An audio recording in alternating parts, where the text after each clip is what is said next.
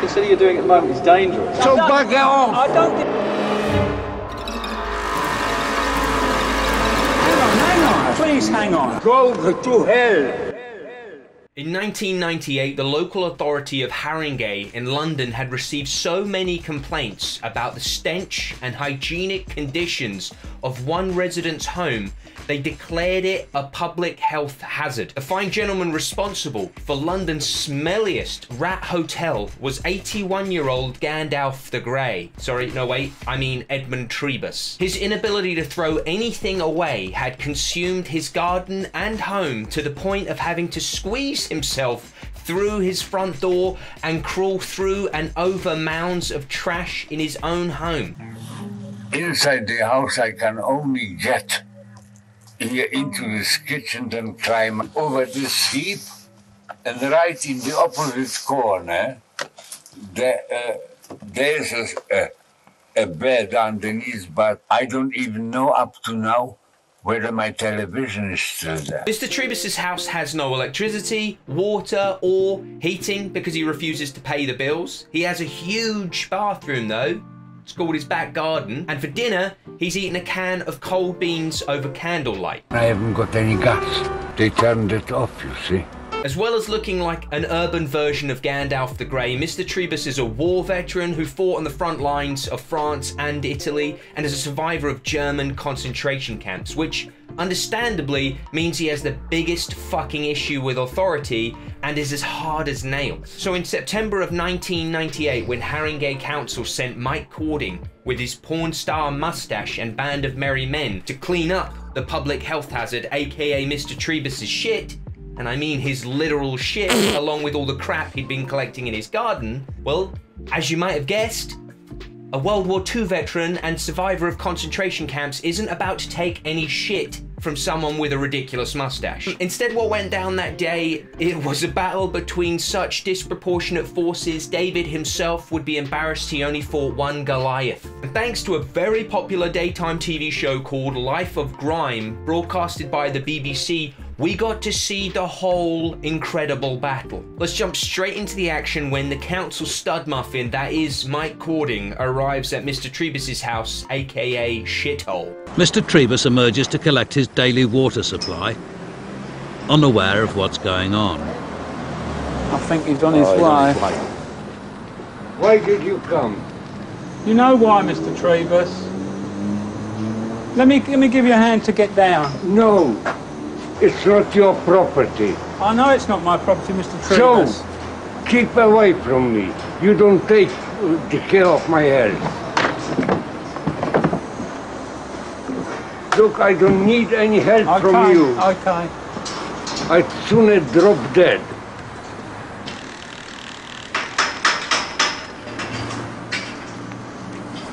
You came to rob... Look, take that off. We can't, Mr. Trebus. Take that off, I said. They're building a platform to load the lorry You up. haven't got any access. You are trespassing. We've got a warrant to enter and clear. You haven't got a warrant. Show me that warrant. I'll show you, Mr. Trebus. Police office, police warrant, yes. Magistrate, stick it up your chopper. I'm sure by the context you figured out what a chuffer might be, but just in case anyone is unsure, Mr. Trebus just told Pretty Boy Mike to take his warrant and shove it up his ass. Oh, the Magistrates Court. You want to come at me with your pathetic Magistrates Court warrant?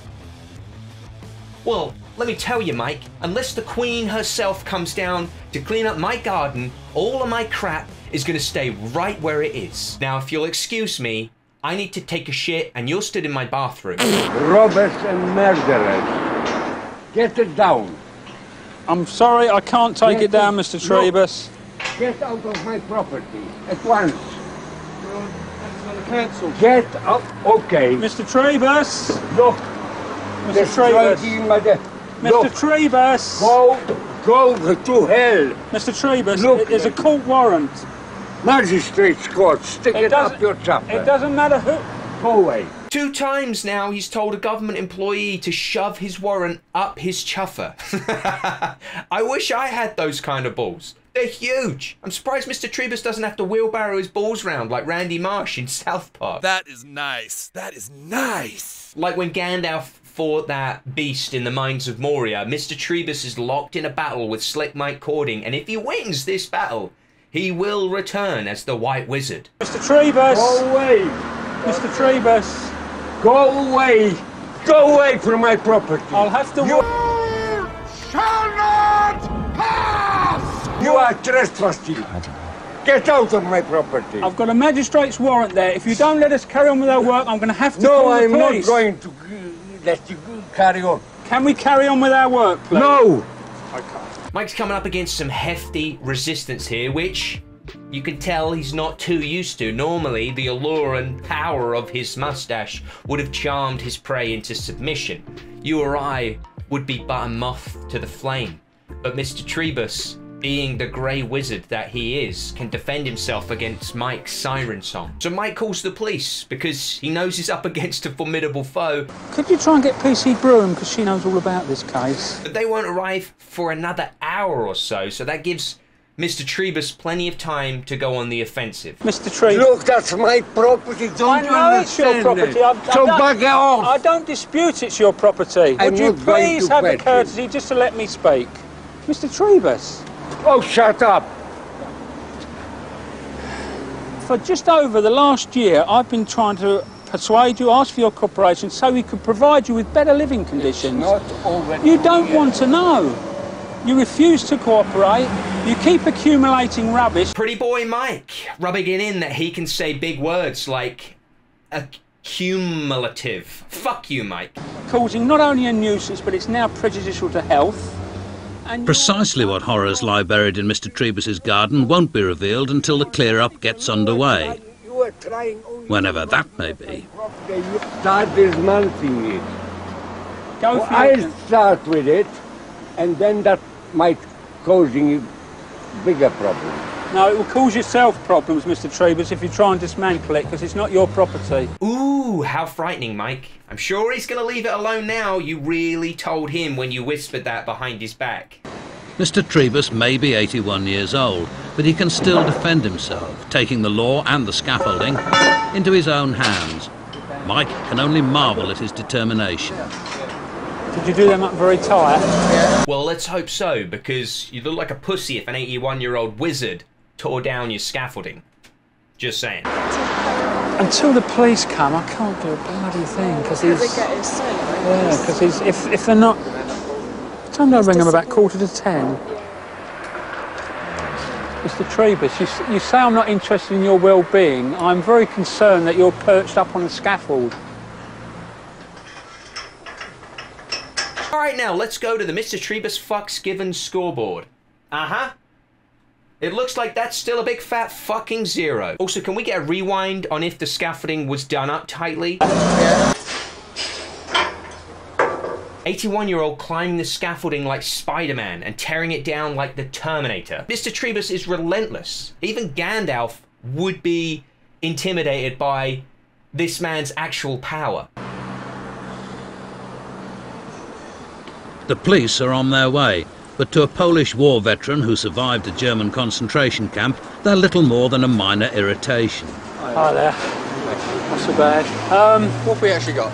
Right, the scaffolders were building a platform because the lorry that's going to clear it is going to have sides virtually the height of those scaffold tubes there, so they need to, you know, access to the lorry, and he's basically, within the last 5 minutes, climbed up there and slowly dismantling it. Chat to him first. Yeah. Can you just come down and speak to me for a little bit, please? No. I think we could chalk up Mr. Trebus's views on the police as fuck the police. I honestly admire Mr. Trebus so much. I hope I have this much fight in me when I'm 81. I think this is beautiful. You could tell even the policeman was stunned. Can you just come down and speak to me for a little bit, please? No. Probably questioning his own authority like an insecure boy. Please come down and speak to me. Who are you representing? Local? I'm from the local police station. Local police. So I've come to speak to you. Cheerio. I had enough of you. Right. You knocked out my I can't back hear you, door. Mr. Trebus. I'm not coming down. Mr. Trebus, what you're doing that is dangerous because that could well collapse. That's my business, What? not yours. I love that he thought there's a possibility here that the police had come to arrest the prick with a mustache. Who are you representing, huh? Is it me or is it him? Choose wisely, pal, because if it's Mustache Mike, you're going down with him. Well, yeah, he's taking it partly. He's just going to throw it out. He'll have to take it off him anyway.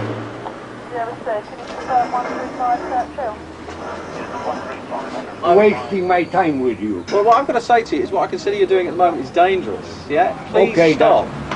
Yeah? Otherwise... That's only endangering my... Okay, Mr Trebus, I'll leave you for a moment.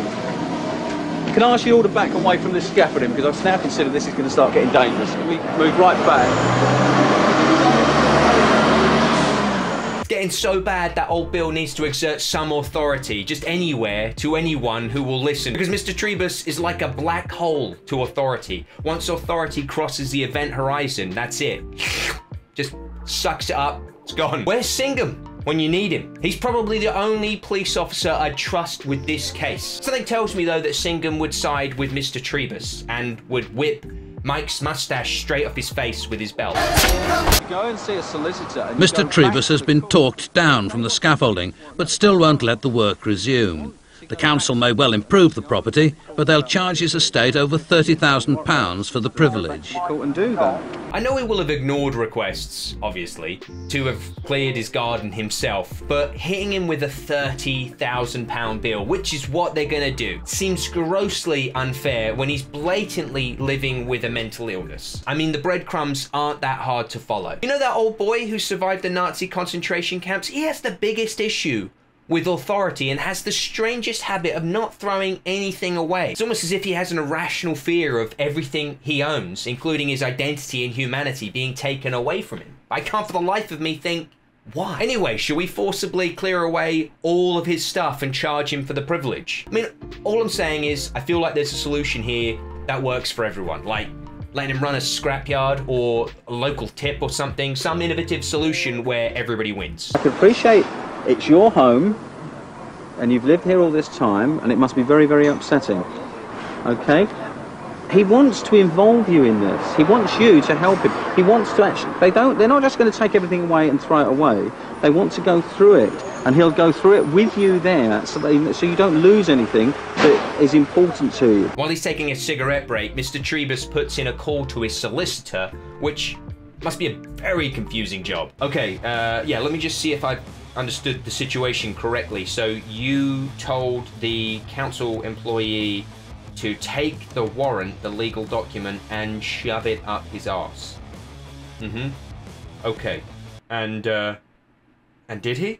See, I think if you could put a front door on, Yeah. I think he will cooperate to some extent with helping you with the removal of the stuff at the back and the side. If this all hinges on the front door, I will, even if I put it on myself. Mr Trebus, if this all hinges on a front door, I'll see what I can arrange to get a front door put on for you. Once I've got the front door safe, then you realize there won't be any more danger of burglars. Oh my god, in Mr Trebus's little mind, he thinks the council are there because they're worried everyone's going to steal all his awesome stuff. He thinks all this commotion is because he has valuables on display, which obviously everyone covets. You can tell by my garden, I am a man of culture. I have many, many treasures in my house, like this antique KFC bag, bog roll, or used Tesco blue and white stripes packaging for instant chocolate. They can put in your front door, but you've got to cooperate with moving of the rubbish at the side. Okay? No, not till I feel safe. Mr Trebus, do you agree to that course of action? Yes, the front door. Yeah, and then once that's done, they'll start clearing the rubbish out. Do you agree to that? No, I'm going to clear myself. No. I don't want, my deeds won't be charged. I'll do it for nothing. I know my sergeant's been talking to you at time. great length. I think we've discussed enough. If the environmental health officer wants to actually execute the warrant and go in, if you prevent him from doing so, you'll be arrested. Look, why don't you suspend the blooming Haringey, what's his name, environmental office, including the local police? I thought we were getting somewhere, but I'd like to get those back on site to erect the platform. No, they are not going to to take the rubbish out. Stop doing that. Stop doing that. Okay. Mr Trebus. Yeah. Look. This next bit I'm not going to show because Mr. Trebus, as we all know, never gives up. And he does, in fact, get arrested. And it's just not nice watching an 81-year-old man get arrested, in my opinion. So he spends a night in the police station, and when he comes back the next morning, though, work has begun on clearing his garden, and a night in the police station has done nothing to cool him off. If anything, he's even more pissed now. That's my property, those items from the side gang. Can I just show you something, Mr Trebus? So what? How would you like to live next to a pile of rubbish that's stinking and infested with rats? Sorry, good show, they're dead, right? Well, that proves... No, it costs thousands of pounds. The Queen, our Queen here, to keep a squad killing rats at night time at the Buckingham Palace. And don't give me all that rubbish. What Mr. Trebus is saying is that Buckingham Palace and his house are basically the same thing. He and the Queen are living it up very similarly. That's an old wiring loom out of a car, cloth braided. It's totally rotten and it's useless. Look, but there are coils of cables and so on. All right, you make a good point, Mike, but just hear me out now. Okay, the coils. I'm just saying, maybe we should keep everything. This little back and forth goes on for the next 30 days. Mr. Trebus and Mike argue like a married couple. Mr. Trebus,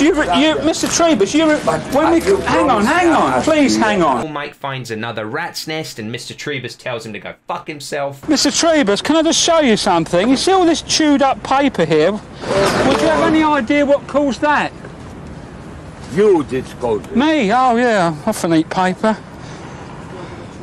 You're making me work twice as hard. You know as well as I do, that's the remains of a rat's nest. You know as well where you are wrong. 30 long days of blood, sweat, human filth, rat nests, and God knows what else later, and the garden is finally cleared. It looks like a beautiful space. Hang on, there's a rat behind you. Don't worry. The garden was finally cleared. After all this, with his garden reclaimed, let's see if Mr. Trebus feels any differently now he has this nice garden space. I'm very bitter. That's a shame. Look, that's my garden. And I am the only person which has got the right to decide what to keep in my garden. Anyway, the BBC stopped by 2 years later to see how Mr. Trebus was getting on, so let's see how he's getting on. It's amazing what one man can do in 2 years. Another pair of trousers, look, they are surplus, apparently, but they are all new. Marks and Spencer, I mean, they are not bad, what's his name? That's all new. Do you see the short pants? All new, right? It's a bit too colorful to me, but, well, you never take them off in the public, so I'm not worrying about it. Jesus Christ! How has he managed to fill the garden up in 2 short years? Where does one 81-year-old man find the strength? He must have help. The fellowship must be helping him. That's the only solution. What an unbelievable, inspirational old boy. I really have a lot of love in my heart for Mr. Trebus. I think we can learn a lot from him. And if there's one thing in particular we can take away, I think it's this. Never forget, always remember just this one thing.